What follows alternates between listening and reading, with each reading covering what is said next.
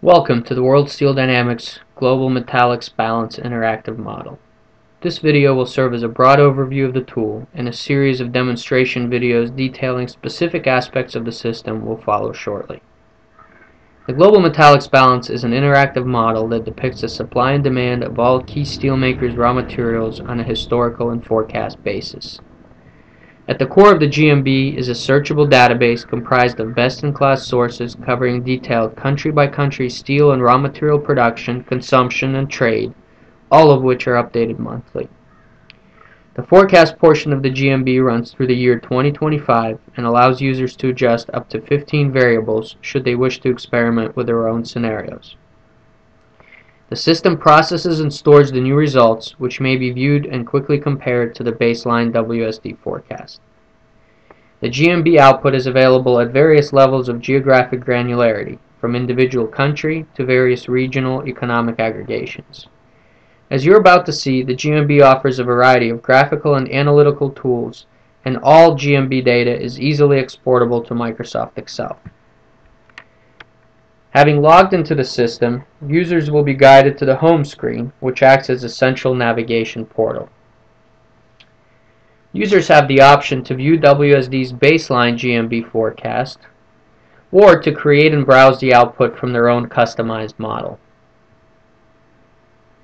The user's ability to interact with the model's output is the same for both the WSD baseline and customized models. Model output options consist of two basic platforms: a full GMB summary sheet or a number of specific model outputs.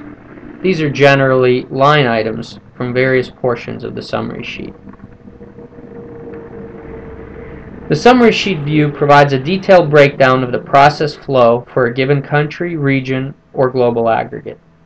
In either case, users have the ability to narrow the geographic scope and date range of their output. Let's take a look at an example. First, users must narrow the scope of the summary sheet in two dimensions: geography and time. For example, one may choose to view a summary sheet for an individual country, or based on geopolitical classifications, regional classifications, or global economic aggregation.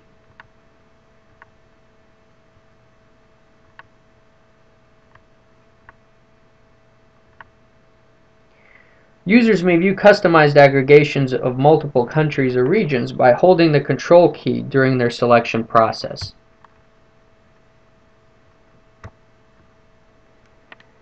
To view a full global summary, users may select the entire world option. In our example, we'll focus on a specific country, for example, China. Next, the user must narrow the date range of the output. Currently, the date range available in the system is between the years 2000 to 2025. For example, we'll select the date range of 2008 to 2020.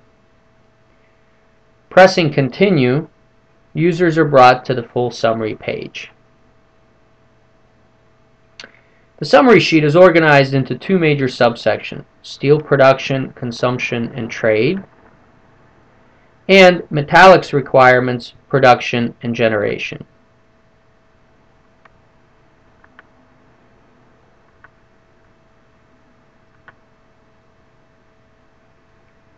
To view specific line items within each subsection, simply click on the name to expand the output, just as I've done.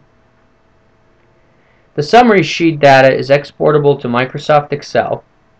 By clicking on the Excel icon, a customized data set is exported, reflecting all of your selections.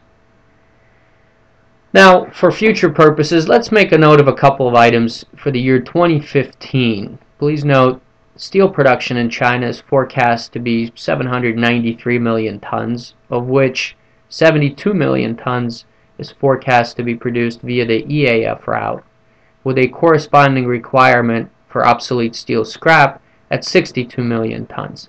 This will be important as we discuss customized modeling at a later point in time. Now let's explore the other methods of viewing the output available in the GMB.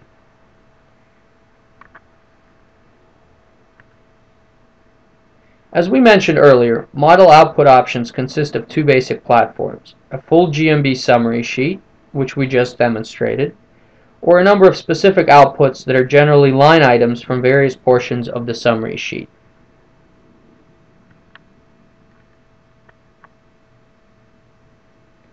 Think of this as a platform for comparing various portions of the summary sheet output across the geographical dimension. For example, we're going to compare crude steel output, crude steel produced via the EAF route, and the requirement for obsolete steel scrap in China against those in the advanced economies. Let's go ahead and perform this analysis.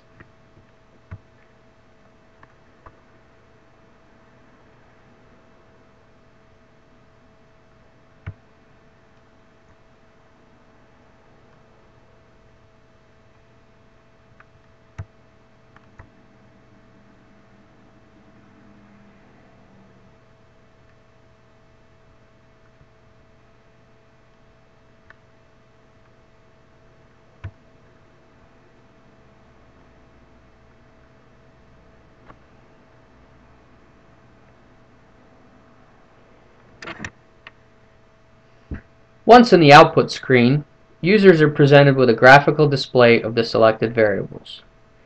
The graphical display has two basic formats. In the first, each variable is displayed for a given country or region,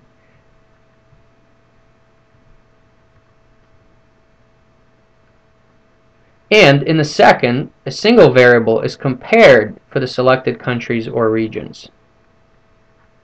For example, crude steel production in the advanced in China.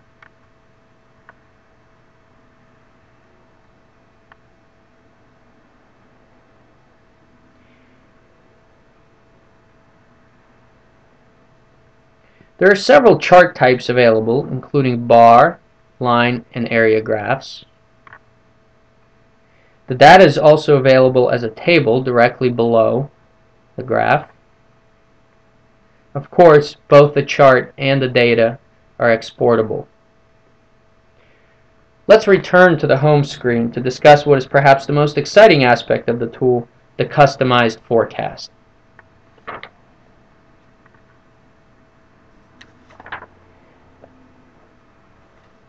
As mentioned earlier, the forecast portion of the GMB allows users to adjust up to 15 variables to generate a customized forecast. The system processes and stores the new results, which may be viewed and quickly compared to the base WSD forecast via the tools we have just highlighted. Let's see how this works. Recall during our demonstration of the basic summary sheet functionality, we noted that the WSD baseline forecast called for Chinese steel production in the year 2015 to amount to about 793 million tons, of which 72 million would be produced via the electric arc furnace route, with a corresponding requirement for obsolete steel scrap and for steelmaking and foundry production in China amounting to about 62 million tons. In our custom model example, we may wish to assess the impact of higher steel output in 2015 combined with a greater proportion of steel produced via the EAF route on the requirement for obsolete steel scrap. In other words, how much more scrap would be needed if steel output is higher than the base WSD forecast and more of that steel is produced via the EAF steelmaking route. On the home screen, we select Make Changes to your customized model under the Model Selection option and press Continue, which brings us to an interactive forecasting screen.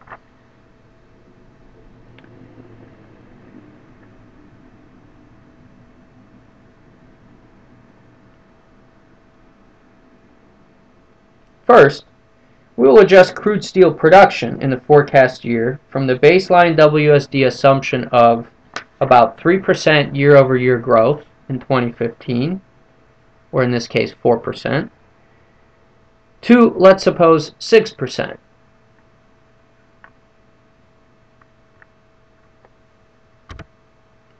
So we'll go ahead and enter 6%, click the Recalculate button.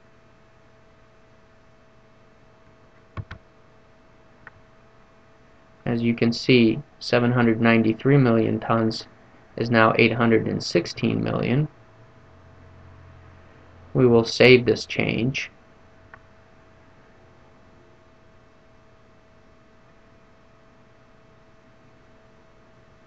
Okay. Now we're going to go ahead and make an additional change to our model.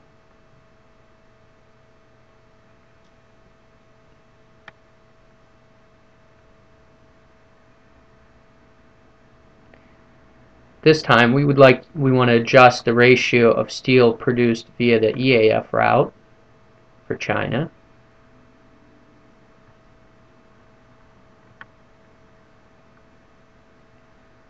From the base expectation in 2015 of about 9.1% to 15%.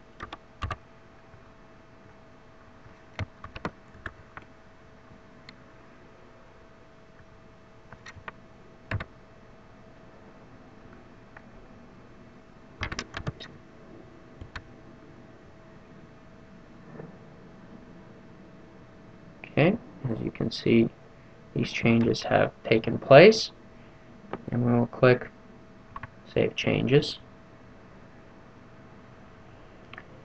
Once the user has made changes to the forecast, the model must fully regenerate, which may take several minutes.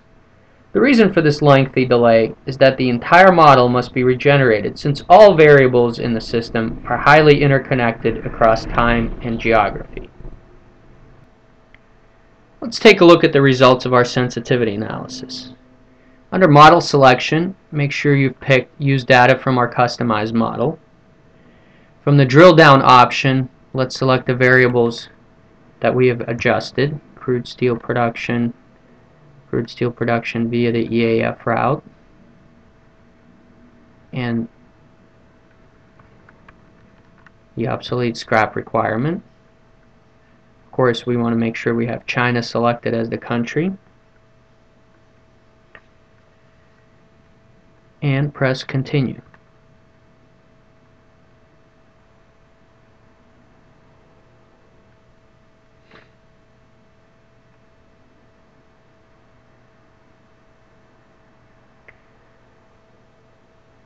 Based on our sensitivity adjustments, total crude steel production in 2015 has now increased by 22 million tons to 816 million tons.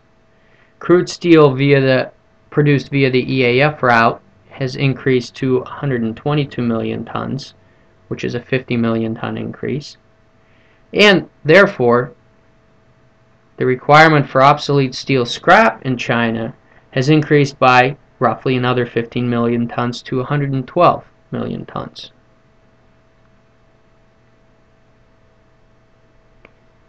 This concludes our demonstration of World Steel Dynamics Global Metallics Balance System.